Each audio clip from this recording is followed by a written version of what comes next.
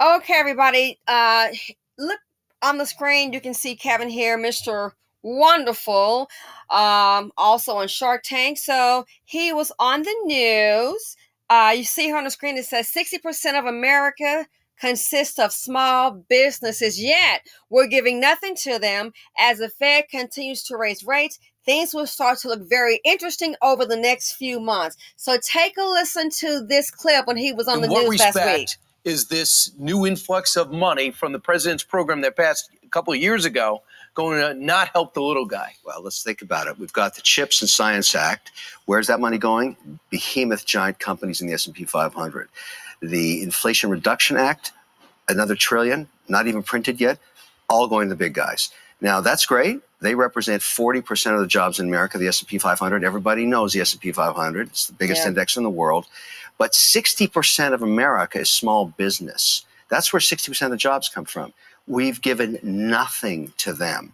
And so they're struggling because the Fed has raised rates up to 5.5% in a matter of months. To stop inflation, theoretically. Right. And yet we still have full employment, under 4% unemployment. So the small guy, the business between 5 and 500 employees, he's been cut off at the regional bank level. They're not lending. The loan books closed down. The rates that he pays for money have gone from 4 to 5% to 11 to 17.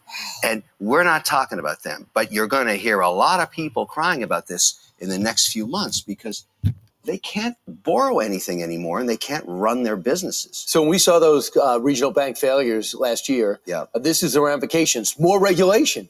And when you have more regulation. Okay, so he's talking about the banks, but did you hear what he said? They can't run their businesses. So let's see here.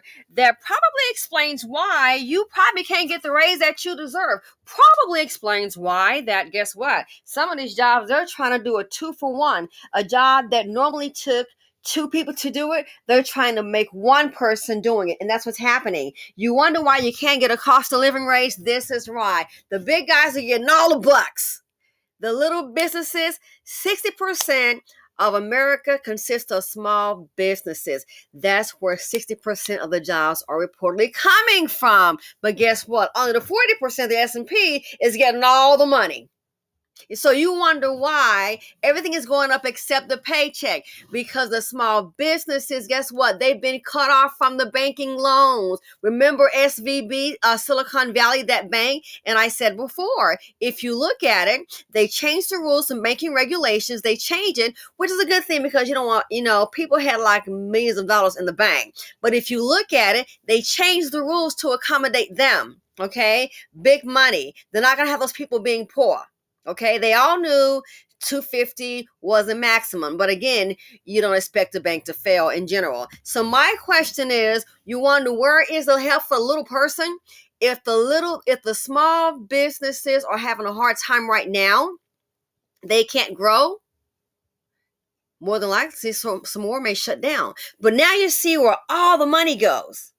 You get it? Now you can see where all the money goes. The money is going to the ones at the top.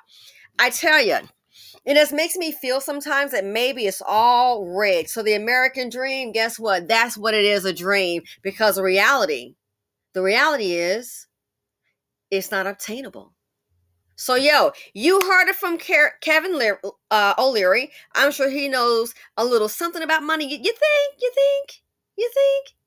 And you wonder why the paychecks, everything is going up but the paychecks. You wonder why.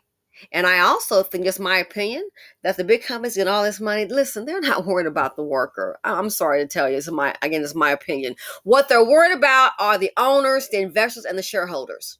The worker bee, I'm sorry. I really feel that they don't care about us. So wanted to share this quick tidbit with you guys. Let me get back to getting my relaxation on. But let me know what you all think. Simply Said on YouTube, and I'm out.